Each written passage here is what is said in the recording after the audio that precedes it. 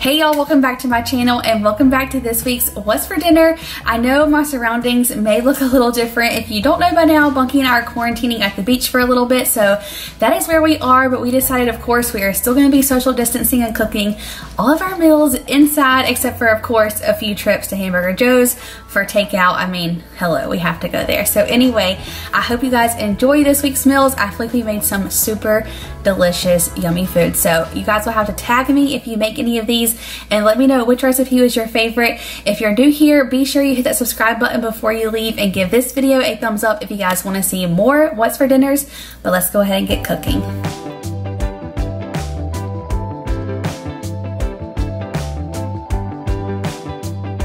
So Bunky is having some shrimp tacos. We have just this bowl of like olive oil, tons of fresh garlic. I don't know what kind of peppers these are. I think it's just called a red chili. Okay, red chili, and then we have some cumin, paprika, something else in there, I can't remember. Ginger. Oh, and honey. So those are like marinating. And then in here we just have like this teeny tiny little food processor, and I have a little bit of olive oil, garlic, roasted red pepper, sour cream, and lime juice. And I'm going to just blend this up, and then that's going to be like the sauce for Bunky's shrimp tacos. And then we're also making some bacon wrapped jalapeno poppers, and then I'm gonna have a steak, and we're gonna do it all on the flat top. So we are so excited and just like can't wait to enjoy just sitting outside and cooking on our new grill. Just wanted to show you guys really fast the easiest way to make jalapeno poppers ever. I just literally took the jalapeno popper, cut off the top, and then split it down the middle and took out like all of the seeds and ribs. And then I just have cheese sticks here that I'm gonna half and then put each half into the jalapenos. And then because we have the center cut bacon, it's already a lot shorter than your regular bacon. So one piece is like perfect for wrapping it up, and then we'll just throw them on the grill and they turn out so yummy.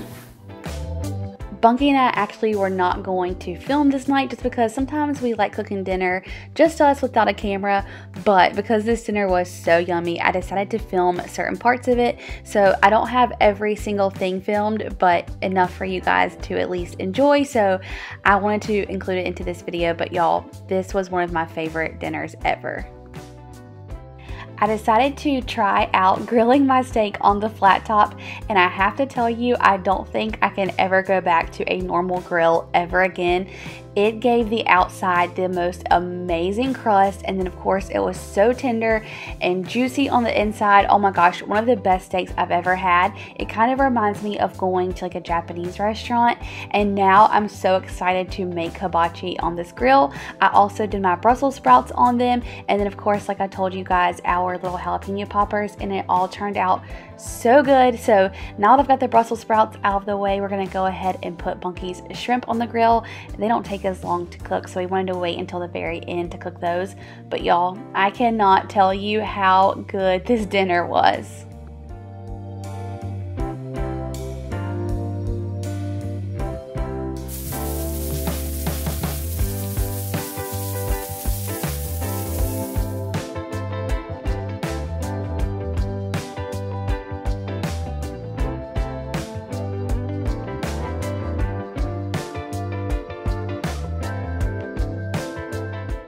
Bunky actually told me that these shrimp tacos were the best he has ever had. He told me he could eat those every single night and never get tired of them. We made a little slaw to go on top, and then he said that this sauce that I made with the roasted red peppers was the best part. Alright y'all, so tonight for dinner we are actually going to have these zucchini boat tacos. We thought that sounded really good and kind of a different spin on tacos. Also a little bit healthier, and they seem very simple to make. So I'm only going to use about 2 of these zucchinis. We're actually going to use the other 2 in a different recipe this week. I'm going to half them and then kind of hollow out the inside to have like a little zucchini boat. I'm going to go ahead and brown up my hamburger meat, add my taco seasoning just like normal, and then we'll kind of layer that in here, top them with cheese, and then bake them in the oven. I am going to bake these for just a little bit before I top them to kind of let them go ahead and get a little bit softer through the center, and then we'll bake them again once our hamburger meat is in there. And I think Bunky may even add some tomato and onions to his, so it sounds super good. So let's go ahead and get cooking.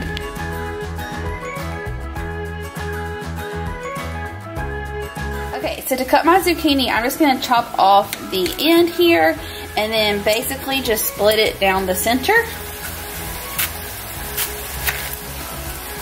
And then I'll just take a spoon and kind of hollow out this center.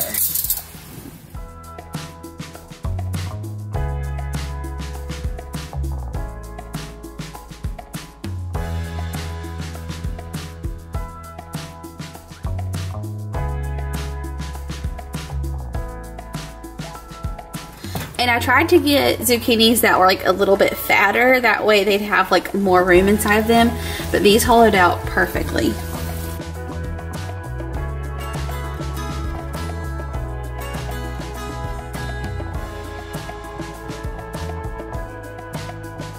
I went ahead and lined my sheet pan with tin foil just for easy cleanup, and then I'm just gonna gently spray this with Pam just to make sure my zucchini does not stick. Lay my zucchinis down, and then I'm just gonna put a little bit of salt and pepper in them just to kind of season them, and then let them roast. I've had the oven preheating to 375. This oven is very finicky, and you basically can't go higher than that. I don't know what it is. It's just kind of crazy. So 375, and then I'll let them cook for just a few minutes before we put our filling in there. Thank you, Bunky, my little sous chef. And then I'll put them back in to let the cheese melt. Thank you, B. Mm-hmm. We go on top? Yep. Oh my god, it's hot in there. Yeah, that thing says 375, but it's really like 400. Yeah.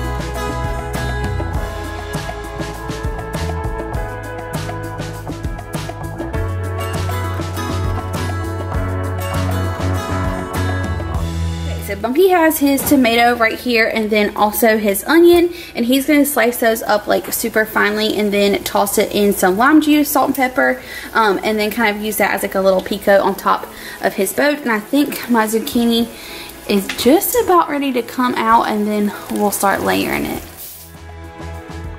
So we baked our zucchini for about 15 minutes before pulling them out and putting our taco mixture in them. I will say that is definitely a step that you do not want to skip. I think we could have even left ours in there for about 20 minutes because you do want to make sure that it is soft all the way through.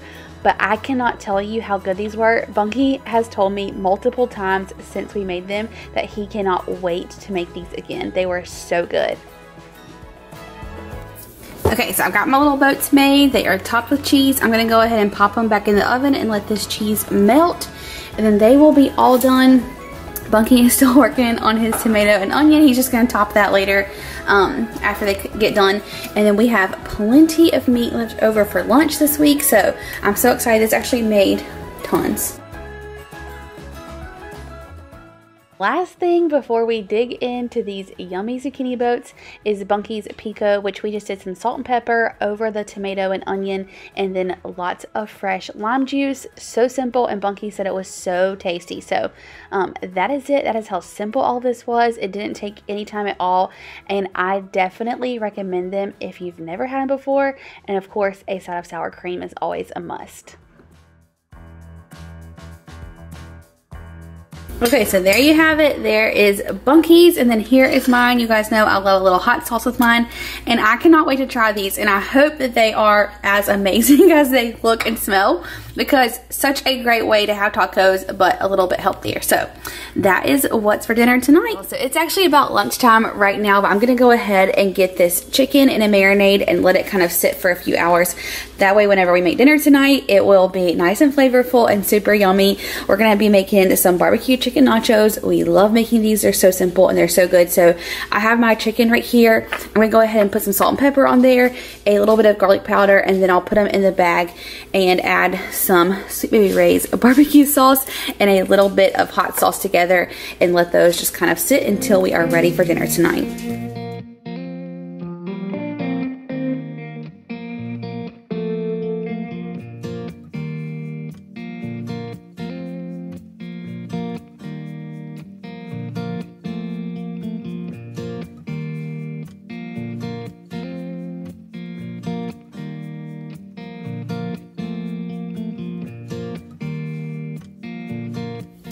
Alright y'all, so Bunky and I just got back from taking a walk on the beach, so we are about to go ahead and start dinner. I have the barbecue chicken that I marinated earlier laying out. Bunky's gonna go turn on the grill so that we can go ahead and grill that, and then I'll just easily assemble our nachos. This is not gonna take any time at all, and it is literally one of our favorite meals. I think it's Mr. Bunky's like favorite. And then I'm also gonna make like a little, kind of like a pico. Basically what I did for the taco zucchini boats, we're gonna do some tomato and onion, lime juice, garlic, and kind of let that all set up and then put it on Bunky's side of the nachos. So anyways, I'm gonna flip you guys around and we're gonna get started cooking. Okay, that went way better than I thought it was going to. So like I was saying, I just cut up the tomatoes and onion just like we did for the zucchini boats, but added in garlic and jalapenos this time. So much more flavor. And then of course, lots of fresh lime juice. And you'll see here in a second, I do add in just a little bit of salsa, and I'll explain why. Okay, so I've got it all in my bowl, and we actually don't have any cilantro, which is the only thing Bunky is really missing. So because we do have this salsa, I'm just gonna add like 1 spoonful of this into our little pico mixture. That way you can kind of give it some of this flavor, and hopefully a little bit of the cilantro that's in here will come through in this as well. So I'm gonna add that and then mix this together, and then I'll go out to the grill and see how the chicken's coming along.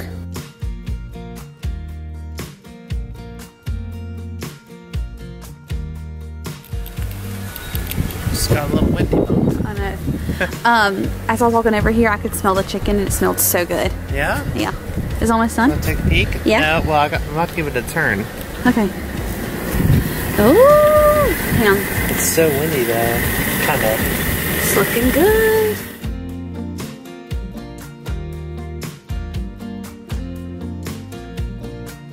Okay, so I've got my chips laid out here, and then I have the oven preheating to 370. I think I told you guys when we made the tacos, but this oven, basically you just have to leave it at that temperature. And then the chicken is all cooked. I have it cut up. I have Bunky's little pico. I did drain and rinse these black beans. I saved some chicken so that I can make a salad tomorrow for lunch. And then we have just a little bit of this Fiesta blend cheese left, which is probably not enough. So then I'm gonna just add some sharp cheddar as well. So I'm gonna go ahead and start assembling our nachos, get them in the oven, and then they'll be ready. One step that I almost forgot to tell y'all is I always add a little bit more barbecue sauce, usually on top of the chicken, and then I'll do it once more on top of the cheese, just a little bit, because I do want to have that barbecue flavor in every single bite, considering these are barbecue chicken nachos. And I also wanted to let y'all know, Mr. B, this is like one of his favorite dinners ever, and he told me this was the best they have ever been. He said that pico on top was incredible, and he was raving over and over about these the entire night. Okay, so there you have it. I'm gonna go ahead and pop these in the oven, and then all they'll have to do is pretty much melt, so it shouldn't take but about 10 minutes.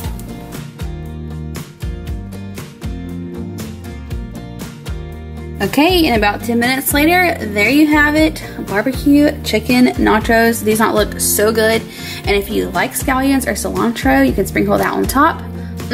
I'm about to dig in. So it is almost dinner time, so I'm gonna go ahead and get this chicken kind of marinating. And tonight we're gonna have kind of like a Chipotle chicken with some zucchini and squash.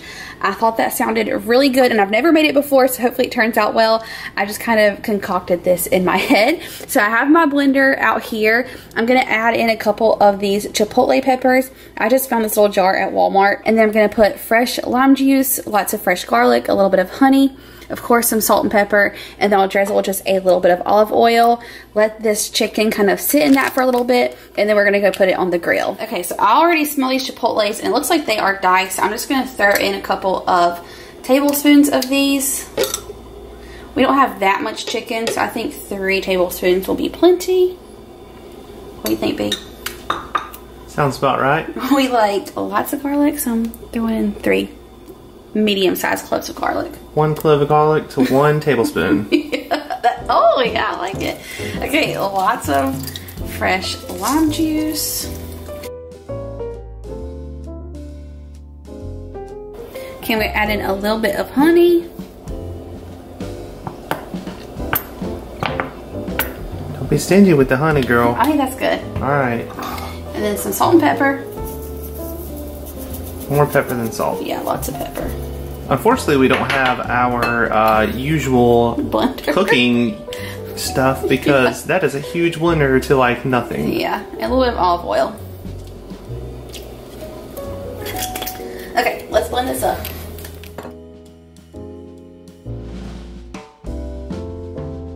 The anchos. What's that? The peppers? Oh, the chipotle peppers. Oh, yeah. I think they're called ancho chilies. This blender, y'all, is not very good at all, so we're kind of struggling with a few chunks. Babe, I need a spatula. Okay, so that's kind of what it looks like. Bunky said it tastes delicious, but he wants to add in a splash of orange juice. If y'all been around, you know Bunky loves to add some orange juice something. That's good! Like a smidge. So I'm gonna pop this back in the refrigerator, let it marinate for a little bit, and then we will go pop it on the grill. So we are just about ready to start grilling our chicken. I have some squash and zucchini here, and I'm just gonna chop these up into like bite-sized pieces. I'll put them in some aluminum foil with olive oil, garlic powder, and then some salt and pepper, and then just let those kind of cook on the grill with the chicken. And then I'm gonna go ahead and take off the husk on this corn, and then put those in tin foil. I'm gonna paint them with a little bit of mayo. I know that sounds kind of crazy, but I actually saw Paula Dean doing this, and she said it's amazing because it can get up to a higher temperature than butter, and then it still gives it all that flavor. And then I'll put some salt and pepper and garlic powder on this as well. Put those on the grill. So everything tonight is going to be on the grill, and I cannot wait to eat this. I think it's going to be so yummy. Are y'all this way too? I feel like once it gets a little bit warmer outside, I want to make every single meal on the grill. It is like one of my favorite things about spring and summer. I love the smell of being outside, sitting by the grill. Like, that is just one of my favorite things. And these veggies turned out so good, and they were so simple. So I'm definitely going to be using this technique more often. And I also want to let you guys know I did add a little bit of Italian seasoning as well as the salt, pepper, and garlic powder. But Bunky had a great idea, and he said next time we should do salt, pepper, garlic powder, and Parmesan. And I was like, oh my gosh, yes, that sounds so good. So I got all of my husk and silk off of my corn. I'm still trying to pull a few of these silks off. But like I told you guys, I saw Paula Dean using mayo instead of butter, so I'm going to do the exact same thing and just kind of spread that mayo all around it, add some salt and pepper and garlic powder, and then these will be ready. I have my zucchini and squash ready. Chicken is over here sitting out, and then I'm going to take all of this out to Bunky. He is at the grill getting it warmed up, so we will be ready to start cooking.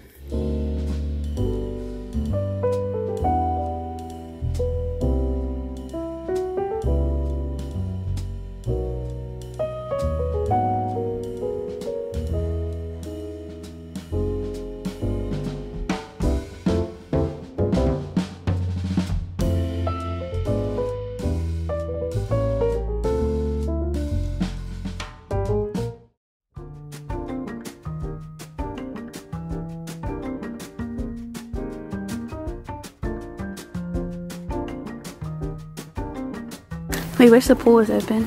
Oh my gosh, look how still it is. I know, it would be so nice, but it's still closed. Look at that surface. So we're just waiting patiently. Does that not look good? It's so pretty. I cannot wait for it to open. Yeah. It's such a pretty night too. It was storming earlier, and now it's like absolutely beautiful. I wish y'all could see the sky better, but let's see if I can turn it down. So pretty.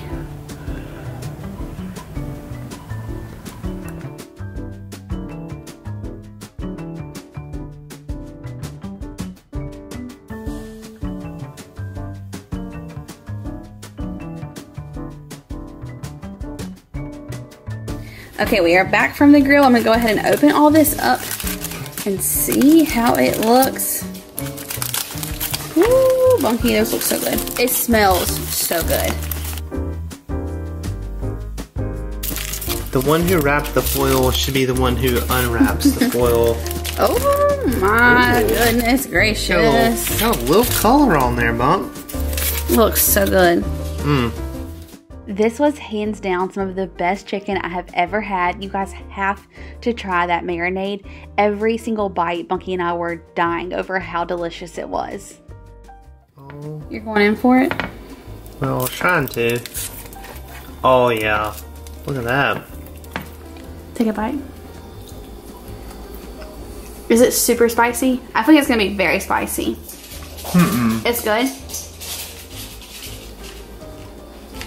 That's real good. It's really good. Yay! That's real good. Y'all, I'm so excited to eat. It's kind of late tonight. We're having late dinner. But everything turned out so good. And any night that I can cook all my food on the grill, I'm a happy girl because that means easy cleanup. Okay, y'all. I just tried the corn and it is so good. So this entire meal is incredible. Like, I cannot get over the flavor. And I love some grilled corn on the cob. That's like one of my favorite things ever. Alright y'all, so that's going to do it for this week's What's for Dinner. I hope you enjoyed it and got lots of great meal inspo. Be sure to tag me in your pictures and leave me a comment and let me know which meal or recipe you are most excited to try. I love you guys so very much. Be sure to give this video a thumbs up and subscribe if you're new, and I'll see y'all in the next one. Bye!